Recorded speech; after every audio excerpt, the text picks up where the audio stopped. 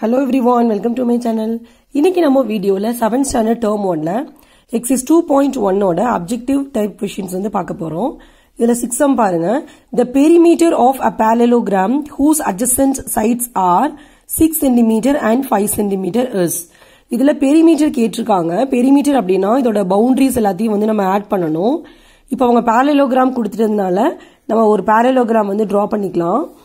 இதுல adjacent sides அப்படிங்கறாங்க. Adjacent sides அப்படினா என்னன்னா nearer sides அப்படினு அர்த்தம். அப்ப இதோட nearer sides வந்து 6 cm 5 cm னு கொடுத்துட்டாங்க. அப்ப இங்க வந்து நான் 6 cm எழுதிக்கிறேன். அப்போ இங்க வந்து 5 cm நமக்கு கிடைக்குது. நமக்கு தெரியும் parallelogramல வந்து opposite sides வந்து ஈக்குவலா இருக்கும். சோ இங்க 6 அப்படினா இங்கயும் 6 cm தான். இங்க 5 அப்படினா இங்கயும் 5 cm தான். அப்ப perimeter வேணும்னா என்ன பண்ணுவோம்? இதோட boundaries எல்லாத்தையும் ஆட் பண்ணுவோம் இல்லையா? அப்ப ஆட் பண்ணிடலாம். 6 plus 5 வந்து 11. 11 plus 6 வந்து 17. அது கூட ஒரு plus 5 பண்ணீங்கன்னா 22 கிடைக்கும். அப்ப நம்மளோட ஆன்சர் என்னன்னு பாத்தீங்கன்னா 22. Option 4. 7th question.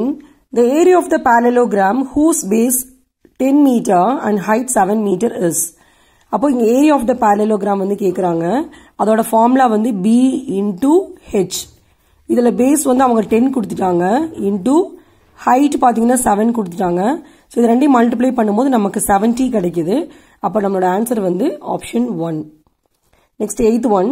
The base of a parallelogram with area is 52 square centimeter and height 4 centimeter is. இதுல வந்து அவங்க base வந்து கேட்டிருக்காங்க. ஏரியாவும் ஹைட்டும் வந்து கொடுத்திருக்காங்க. ஓகே, அப்ப நமக்கு ஏரியா ஃபார்முலா என்னன்னு பாத்தீங்கன்னா B into H.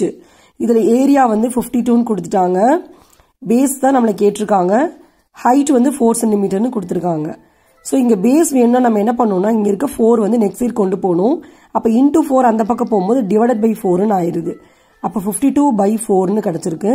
இது ரெண்டையும் கேன்சல் பண்றபோது நமக்கு 13 கிடைச்சிருக்கு. அப்ப நம்மளோட ஆன்சர் என்னன்னு பாத்தீங்கன்னா 13. Option 3. Next 9th sum. What happens to the area of the parallelogram if the base is increased 2 times and the height is halved? இப்போ இந்த क्वेश्चनல என்ன சொல்லிருக்காங்க அப்படினா பேஸ் வந்து 2 times increase ஆகுது, height வந்து half ஆகுது அப்படினா area of the parallelogramல என்ன changes ஆகும் அப்படினு கேக்குறாங்க. சோ இப்போ நான் area of the parallelogram formula எடுத்து எழுதிக்கிறேன். B into H. இதுல வந்து நான் ஏதாவது 2 values வந்து கொடுத்துக்கிறேன் B க்கும் H க்கும். இப்போ நான் B வந்து 2 எடுத்துக்கிறேன். height வந்து ஒரு 4 னு எடுத்துக்கிறேன். அப்ப இது ரெண்டையும் மல்டிப்ளை பண்ணும்போது நமக்கு 8 கிடைக்குது. அப்ப ஏரியா என்னன்னு பாத்தீங்கன்னா 8 ஸ்கொயர் சென்டிமீட்டர். ஓகே, இப்போ இவங்க சொன்ன சேஞ்சஸ் வந்து நம்ம பண்ணி பார்க்க போறோம். இவங்க என்ன சொன்னாங்க? பேஸ் இஸ் இன்க்ரீஸ்டு 2 டைம்ஸ் அப்படினாங்க. அப்போ பேஸ் வந்து நம்ம ஃபர்ஸ்ட் வந்து 2 னு எடுத்தோம். இப்போ 2 டைம்ஸ் இன்க்ரீஸ் ஆகுதுன்னா என்ன பண்ணுவோம்? 2 into 2 பண்ணும்போது நமக்கு 4 னு கிடைக்குது. ஓகே, அடுத்து பாருங்க ஹைட் இஸ் ஹாஃப்டுங்கறாங்க. அப்படினா ஹாஃப் பண்ணனும். இதுல 4ல half எடுத்தோம்னா 2 கிடைக்கும் இல்லையா? ஏனா 4 by 2 னா தான் half னு அர்த்தம். ஓகே, அப்ப 4ல half எவ்வளவுன்னு பாத்தீங்கன்னா 2. அப்போ height வந்து 2 கிடைச்சிருச்சு. இப்போ இது ரெண்டையும் மல்டிப்ளை பண்ணுங்க. 4 into 2 என்ன வந்துருச்சு? 8 தானே. அப்போ நம்ம இந்த மாதிரி சேஞ்சஸ் பண்ணி நம்ம ஏரியா கண்டுபிடிக்கிற போது கூட நமக்கு எந்த சேஞ்சஸும் வரல. அதே ஏரியா தான் கிடைச்சிருக்கு. அப்போ இதோட ஆன்சர் என்னன்னு பாத்தீங்கன்னா remains the same. Okay, next 10th sum. In a parallelogram, the base is 3 times its height. If the height is 8 cm, then the area is. இப்போ இவங்க என்ன சொல்லிட்டாங்க பாருங்க, base is 3 times its height அப்படிங்கறாங்க. அப்போ B is equal to 3 times என்ன அர்த்தம்னா into போடணும்.